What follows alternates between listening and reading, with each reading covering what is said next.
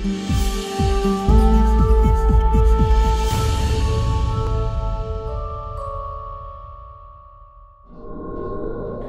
I'm Joanne Blewin, and I'm joined by Sue Maynard, and Sue has joined me today to tell me about a few of her published books.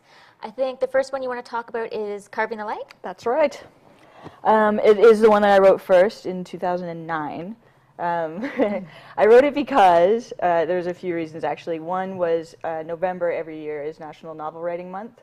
It's an online challenge, let's call it, around the world. I think it's based in the US, though, where people are challenged to write at least 50,000 words of a novel in the month of November. So 50,000 words, 30 days, every year. And that was I'd always kind of wanted to try it. That was my first year of trying it because I needed something to do and some kind of a distraction. And I'd had a few courses I took at Ryerson, but there was one that I took where I'd invented these characters, but I never gave them a story. It was just sort of every homework assignment I kept using the same people. And I was like, oh, maybe I'll use that for my nano novel. I'll just like throw them all together and give them an actual story to tell. And it just sort of came out from there. And so I was like, I think I hit it 55,000 words, and I got it all done in the month, and then edited forever after that. So did you win the competition? Technically, the people who complete the challenge are winners. But there's nobody reading your stuff. There's nobody checking to make sure you didn't write, all work and no play makes Jack a dull boy 50,000 times. It's more just on the honor system and just to push you to write and put pen to paper or hand to keyboard, as it were. So I have two questions for you. Go ahead.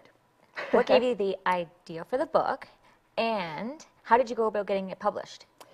Okay. The idea, apart from just wanting to give the girls a story, basically it's about three sisters who are all in their late 30s, early 40s. Their parents were killed when they were young, and none of one of them is where they kind of could be or should be at that point in their life. Like, none of them are married, none of them have children. They're all just sort of working their dead-end jobs. The youngest sister's still like trying to find her way through college to get like a degree that she can use, because she keeps changing her mind. And I wanted to, because I've looked around and I'm like, I'm these girls. I don't have a family and a career to speak of. So I wanted to write a story that was about people who are vastly different from people in my parents' generation. Because by this point in my parents' generation, they all had stuff. They were their careers, they had their families, they had bought a house already, and none of my friends are like that. No. I'm not like that. So I think I just touched my mic there. I'm not like that. So I wanted to have sort of a more realistic portrayal of people right now. And it's not that they're like so caught up in their career and they're like businesswomen or anything. They're just lost and they haven't sorted out who they are or what they want to do. Like a lot of many people. Yeah. Like we are. So, and the other thing was I wanted to have, and I always thought it would be a movie in my head, but I wanted to have a story that had one central character be gay, but without the story being about them being gay.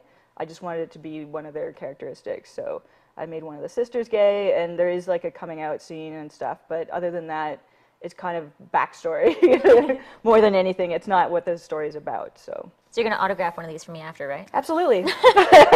Thank you so much for coming in, Sue. It's been a pleasure. Thank you for having me. No problem. We'll have you back on again when you do your next book. Perfect. Give me a couple of months. Thank you so much.